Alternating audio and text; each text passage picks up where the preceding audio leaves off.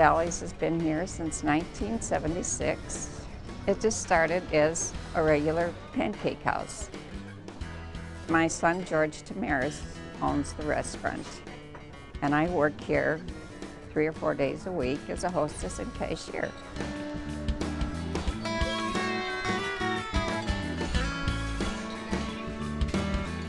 We serve breakfast, lunch, and dinner. Breakfast, our specialty is the apple pancake. What I use is 12 ounces of German, put around it, just little sugar on top so it gets brown. Then, it goes in the oven, inside the oven for 20 minutes. Some of our customers have come in here for many, many years. I think they like the apple pancake.